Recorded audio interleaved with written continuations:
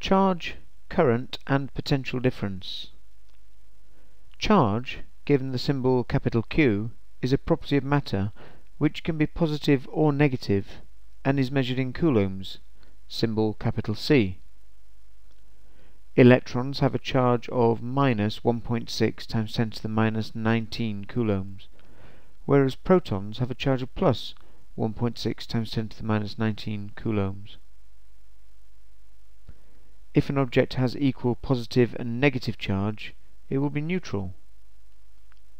When charge flows, we have what is called an electric current. Here we have a representation of a very simple circuit involving a cell and a lamp. And let's consider a charge here, Q, carrying energy E around the circuit. Now the charge will deliver its energy to the lamp and then collect more energy from the cell.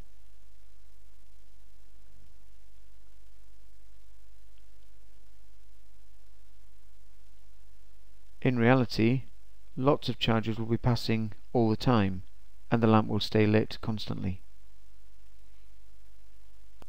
In reality, many billions of charges would pass through the lamp every second, depositing energy, and the lamp would remain lit constantly. Notice also that no charges entered or left the wire, so the same number of charges would be passing here as here, for instance.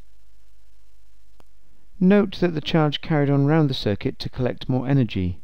It didn't escape, and we didn't create or destroy any charge.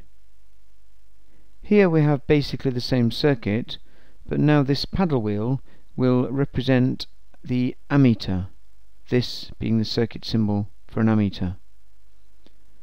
As the charge goes around the circuit, the ammeter counts the passing charges. The charges are still collecting energy from the cell and delivering it to the lamp, but now they're being counted as they travel. The ammeter is measuring the current in amps, and current is the rate of flow of charge, or in symbols, current I is equal to delta Q by delta T, where delta Q is the change in charge or charge passing, delta T the time that has elapsed. In this circuit we'll look at the operation of a voltmeter. You'll see the voltmeter with this symbol sits outside the circuit. It is parallel to the circuit with a connection before and after the component we want to check the potential difference of. Now the charge again passes round the circuit, carrying with it its energy. Here the voltmeter will note how much energy the charge has. In this case we'll say 1 joule of energy for every coulomb of charge. The charge then passes its energy to the cell. The voltmeter again notes how much energy the charge has. It now has no joules of energy per coulomb of charge. And so the voltmeter gives a reading of 1 volt, which is 1 joule per coulomb minus no joules per coulomb. 1 joule has been transferred for every coulomb of charge that passes the lamp. The charge then goes back to collect more energy.